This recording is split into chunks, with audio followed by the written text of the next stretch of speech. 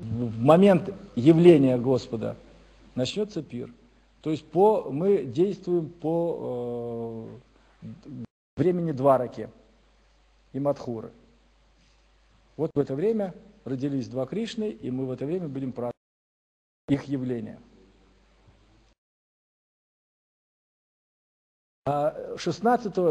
15 числа день явления Шрилы Прабхупады, Абхайчаран Бхактивиданта с вами. И в этот день мы также будем проводить праздничную программу. Будут опять же 108 светильников, посвященных Шриле Прабхупаде. И этот день будет основной наплыв, субботний день будет основной наплыв сюда посетителей. Вот. Мы будем проводить мероприятия внутри.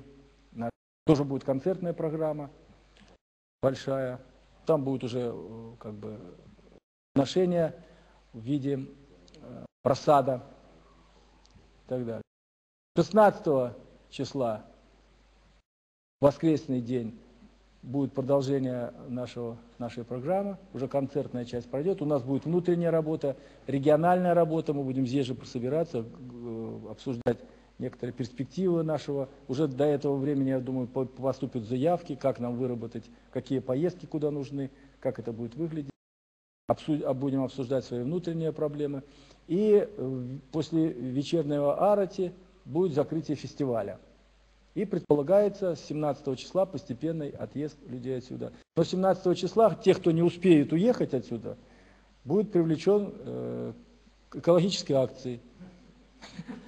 Не успел, значит, надо за собой прибраться. Поэтому вы рассчитываете так, чтобы, может быть, кто-то хочет там пораньше уехать. Но самое важное, возьмите из этого фестиваля дух любви, заботы о преданных. Вы увидите, тут будут даваться и подарки всем.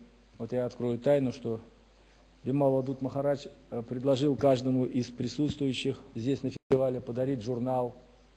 Потом будет маленький алтарик, будет подарен. И я так предполагаю, что каждому, может быть, в своем регионе этот алтарик можно будет взять по списку и там поднести как подношение из регионов. Просад отсюда будет уезжать в ваших карманах, уезжать просад для регионов. Ну и еще некоторые нюансы, я не буду их раскрывать, чтобы было это неожиданно приятно. Вот в целом такая программа, и я думаю, что в дальнейшем этот фестиваль переместится в регионы вашего места проживания, и там будет обязательно намахата или встреча какая-то, где вы расскажете о том, что было происходило, будут диски подарены преданным, книгами там и так далее. Но это уже как бы детали. Это будет на нашем... Вот я призываю вас к сотрудничеству, к очень активной работе, участию здесь, в этом. И сейчас дадим сказать слово товарищам из Австрии, я говорю, американским товарищам из Австралии. Потому что мы людей в России, я сейчас пошучу. Так, я сейчас пошучу. Всем внимание, пошучу. Мы всех людей делим на американцев, тех, кто говорят на американском языке, и на наших, те говорят на русском языке. Это маленькая военная шутка. Пожалуйста.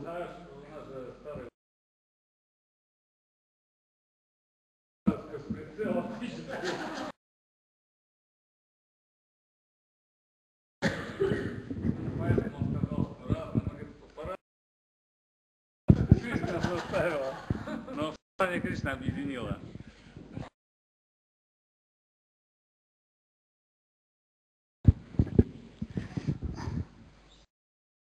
Go ahead.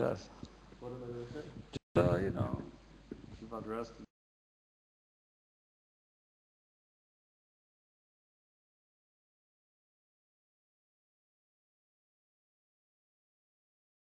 Jai.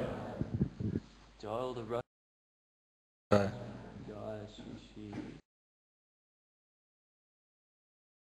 Jai. Gopimananda. Evil. So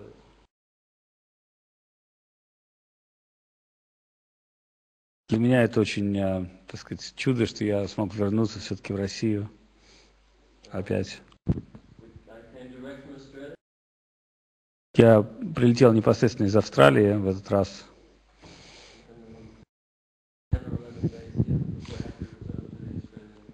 И мы проводим здесь порядка, может быть, 2 недель.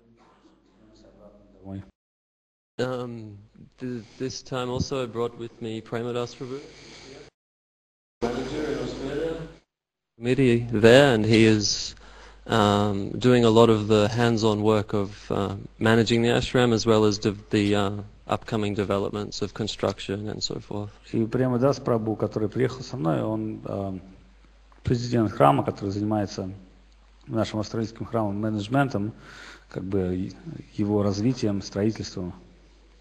So hopefully we can learn something of the beautiful manifestation of the Russian temple and mission here, orchestrated by Sripad Avadut Maharaj and Sripad Madhav Maharaj and all the devotees here. И мы надеемся, что это пребывание на фестивале даст нам богатый опыт. Мы сможем получить какое-то новое вдохновение, может быть, научиться чему-то новому здесь, в этой миссии, которая действует под руководством русских преданных. Actually, it's very inspiring to have a chance to interface with other countries and how Krishna consciousness is developing there, and we can do so many different projects and actually learn from each other. Oh, this is working over here, then we can try that there, and I feel so fortunate to have a chance to do that. И это очень прекрасно, что преданные с разных стран, они собираются вместе, практикуют вместе, общаются, делятся какими-то новыми мыслями, наработками. Часто происходит так, что если что-то успешно происходит в одной стране, то это переносится в другие страны. Поэтому это большая удача для нас пообщаться, как бы обменяться опытом, ощущениями, подружиться. Yesterday morning, I was in Moscow and speaking with Acharya Maharaj and Lalita Didi and the other devotees in that party, and they called Gurudev on the telephone, on the Skype. И вчера, когда я был в Москве, мы сидели с Шрипадом Ачарьей Махараджем, там была Лалита и другие преданные. Мы захотели передать новости о нашем фестивале и позвонили Гурудеву по скайпу. And they gave a little news, oh, this devotee has come and these devotees from Australia and so many people are here. And I heard Gurudev's voice over the line became very inspired and very uplifted, and he was very happy to hear that devotees from different places coming together for the festival and to sharing Krishna consciousness and to distribute everything. И когда мы говорили с Гурудевом, я услышал, как его голос задрожал, поднялся на высоких нотах, когда мы ему рассказали про большие праздники, про то, что преданные приезжают из разных стран, из Австралии, отовсюду. И Гурудев был очень счастлив, что преданные общаются между собой, собираются, проводят такие события. So my hope is actually I can give something while I'm here. You know, there's some classes I will run for Mridanga naturally and for Kirtan, and my prayer is I can do some service for the devotees here and get some inspiration for my own practicing life. И я очень надеюсь, что преданные задействуют меня здесь в храме, когда я буду, я, так сказать, могу помогать преданным освоить мридангу, давать уроки по мриданге, по киртану, баджанам и совершать другое служение. Я думаю, что мое служение здесь будет большим вдохновением в моей предыдущей, последующей духовной жизни. То есть я мечтаю приехать сюда и быть задействованным. Actually, everything is coming through the grace of the devotees. And I'm only here by the grace of Avadut Maharaj and the other devotees that are, and everyone is so welcoming. And I only feel my life it works when the grace of the devotees is moving through it, and when I'm neglected by them, and nothing will come together properly. Мой опыт говорит о том, что духовная жизнь возможна лишь только по милости свыше, по милости преданных. Когда преданные проливают на нас свою милость, все приходит в гармонию. Но когда мы лишены преданности милых, когда мы отказываемся сами от этого потока, то ничего, кроме разочарования, в жизни нас